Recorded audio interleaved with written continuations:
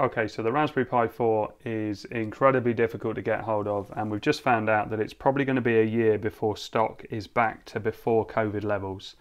It's not that hard to get hold of a high-end SBC.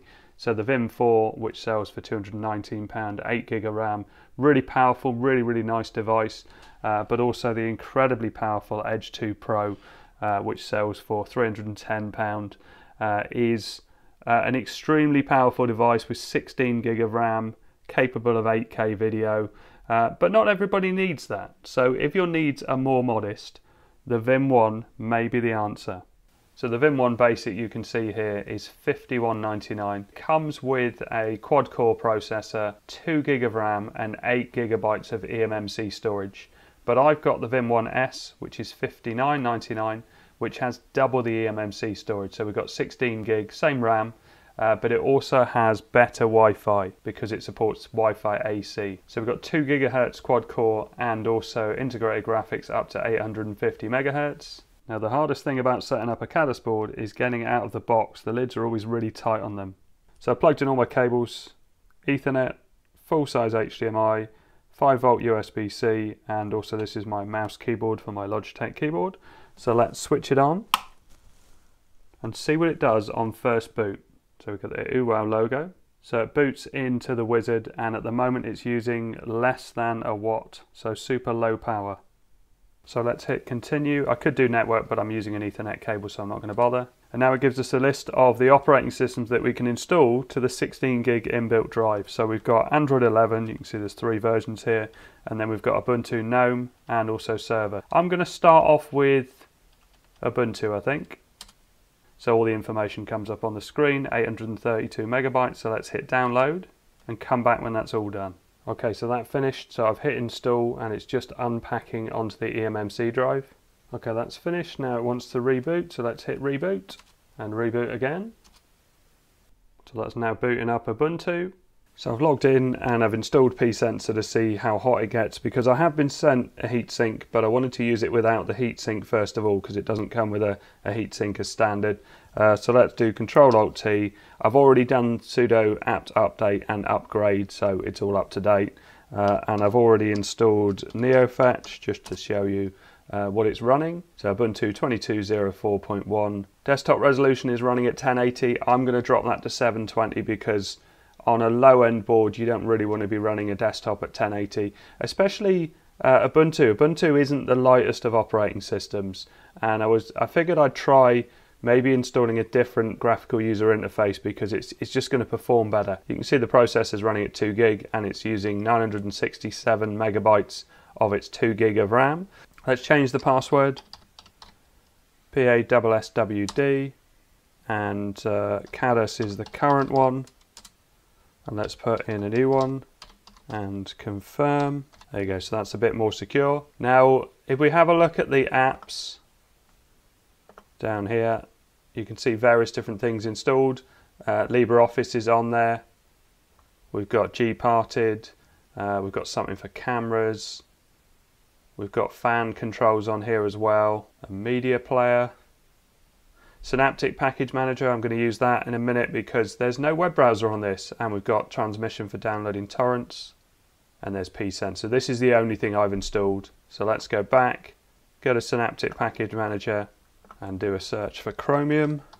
Yeah, it definitely is a bit slow in Ubuntu. We need to lighten that up. In fact, I'm going to lower the resolution already.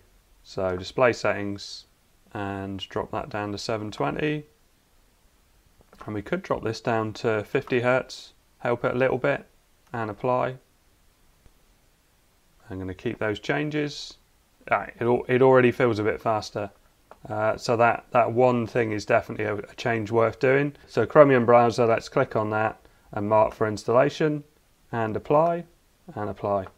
So it's a couple of days later. I've been playing around with the system. I did spend quite a lot of time trying to enable Z-Swap because I did a video quite recently about running on a 2 gig Raspberry Pi 4, and Z-Swap definitely made a big difference on that. I've also done videos on Z-RAM, which is basically it's a way of speeding up devices with low levels of RAM. So you can see here I've just clicked on all these things to start them up. If I go into terminal, I didn't really need to worry about Z-Swap because ZRAM is already enabled and is up and running. I'm not sure if this happened at some point while I was applying the updates and newer versions of Ubuntu support ZRAM, but it definitely seems to work a lot better now, and it's actually quite a nice unit to use. If I just close some of these things down, and well, let's just show you LibreOffice Writer, so you can see I can type away, I can insert an image, and if I go, oh, why does it go to my documents? I would rather it went to images. I go home, Khadas. This would be a lot quicker if it went straight to the images. Yeah, this image is a 720 image. You can see it imported that pretty quick, and yeah, I think overall it feels pretty snappy for a 2 gig device. I was pretty impressed with it, so I'm not going to save that. Let's go to the web browser and launch a few pages. So Hot UK Deals, and let's launch BBC. And I guess we'll go for the Khadas page, because actually Khadas has quite a lot of support on their page. I mean, they're not to the level of Raspberry Pi. I mean, the documentation on Raspberry Pi is unbelievable, but Khadas actually does a pretty good job. So if we go to Vim series, you'll get various different things on the different boards.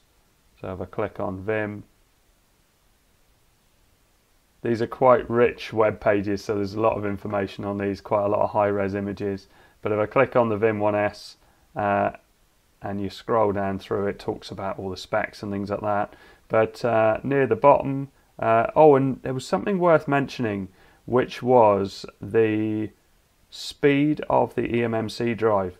So the eMMC drive in this, the 16 gig one in the Vim1S, is much faster than the Vim1, and I'm going to do a speed test on that drive anyway to see how fast it is. But yeah, it's so if you are looking between the two boards, it's worth spending the extra £8 for that better Wi-Fi, more storage, but faster storage, because running an operating system on faster storage is definitely much better. You can see at the moment there's not loads of operating systems at the moment. They will come more in the future, because actually if you look at the Vim1, you've got Arch Linux, Lacquer is on there, which is RetroArch, and also there was LibreElect, which is a media center as well. So quite a lot of support on there. And here, look, if we go to, for instance, Docs, so we open that in a new tab, and we go to the forum, and the download section, and oh, I haven't even looked at the GitHub yet. So where have we got here? So this is the page we're on, so let's close that one down.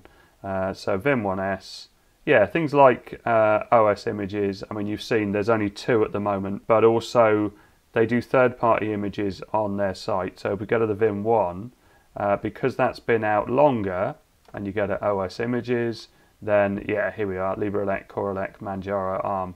So you've got a bit more choice on an old device, and this is always the case when a new SBC comes out, it has less support, and then over time that obviously grows. And here we've got some various different questions on the forum about the Vim1S, and yeah, all sorts of things in here. Yeah, really, I was quite impressed with the level of documentation. It's not the same with every SBC.